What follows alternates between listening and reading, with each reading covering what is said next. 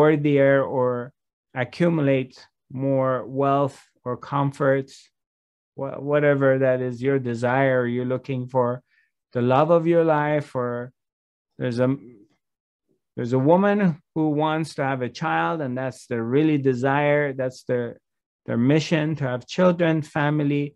None of these things is bad, but we are exactly where we're supposed to be, wherever you're at. So the more you start to understand the nature of the absolute, of how this thing works,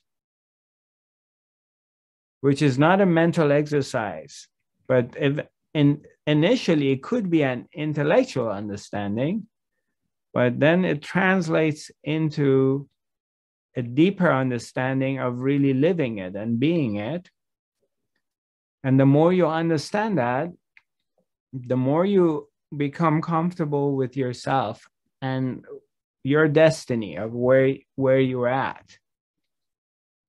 And your attention from comparing yourself continuously to other people, it shifts. You don't really do that. You are aware of what is going on. You're not ignorant to it, but you're not comparing yourself. That competition of comparison disappears because you're exactly where you need to be. And understanding that whatever you need, whatever life chooses, life will give it to you. You will receive what you need to receive. So there is a sense of trust. There's a sense of acceptance that starts to take over. Your acceptance of what is. And what is this, wherever you're at right now. This is exactly what you deserve. This is exactly what you're meant to have. This is exactly how you're meant to look like. This is your shape. This is your status right now. This is your finances. And God, existence, is giving you exactly that. It can't be any more, it can't be any less. Now, that doesn't mean that it won't change. Of course it changes. Everything is going to change as we can see it. And that doesn't mean that you're not going to try to improve things. What it means is you have developed your awareness to a point of accepting yourself without judging yourself, without beating yourself up, that you are exactly where you're meant to be in this moment. Now, through meditation, through work, through understanding, contemplation, you begin to kind of settle into this. And as you're accepting where you're at is exactly where you're supposed to be, then in the meantime, a sense of trust comes because you're beginning to recognize that God is all there is. Consciousness is all there is. Everything is made out of consciousness. The rich, the poor, the fortunate, the unfortunate, they're all manifestations of the Creator. But none of these elements, people have their own free will. There's no such a thing as free will. So I willed it to get to this point. That doesn't exist. It's an illusion. It's pure illusory.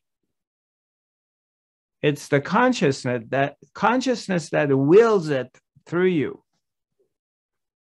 It's the consciousness that makes you choose, and sometimes you lose and you fail, and the same intelligence makes you win and become successful. You don't choose that. You don't have the ability to do it. It's pure illusion, purely illusion. Something much bigger than you and I, something far, far beyond our understanding, that is capable of turning day to night, capable of creating seasons, turns summer to fall and fall to winter and to spring, something way, way more powerful, mightier, and more intelligent that's been here is running the show. You're not running the show. I'm not running the show. We've just been here. We're eggs. We're little eggs. We're nothing really, time-wise. How long you been here? 40 years, 50 years, 60 years, 80 years? 80 years in comparison to eternity, that's like blinking an eye. You blink your eye, so your life is this. You blinked, and that's it. You were born, and then you die. It's very fast. It just happens like that. You can't understand the eternity through few years that you've been here. It's too short. To get a better glimpse of the eternity, you need to be here a lot longer.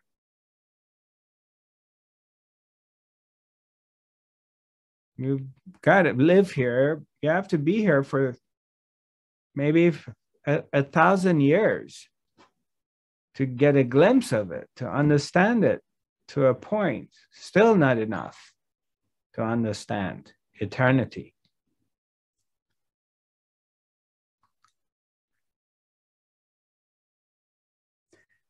So what you want to do as a practice is a number of different things. A is what many, many different times I've talked in the past, and we've had it in our different workshops, that you're simply observing the emotion. So something happens, jealousy comes, and instead of identifying with it, you simply, if you're conscious, what you do is you acknowledge its presence. And you tell yourself, you don't need to tell anybody else, but you tell yourself that jealousy is here. You don't say, I'm jealous, or you don't try to push it away, because it's a very uncomfortable sensation. It's a very uncomfortable feeling when you feel jealous. Nobody wants to feel jealous. But if you're conscious and you're working on yourself and you come across this information, what you do is you're simply acknowledging it, and you tell yourself, jealousy is present, jealousy is visiting me, and allow yourself to feel it. Feel it, be jealous. Because now you're not in a denial. You're admitting something to yourself, that you're experiencing an uncomfortable sensation of jealousy. And you're watching it as a guest. You have a guest visiting you. And how long does a guest stay in your house? 2 days, a week, 2 weeks, and then they have to go. That's what guests are. So they come and visit you and they go. So you're treating this sensation of jealousy like it's a guest. It's here. You're going to feel it. You're not resisting it, because if you resist it, it persists. It gets stronger. So you're simply experiencing these uncomfortable sensations of being jealous, and then it just goes away. And it's gone.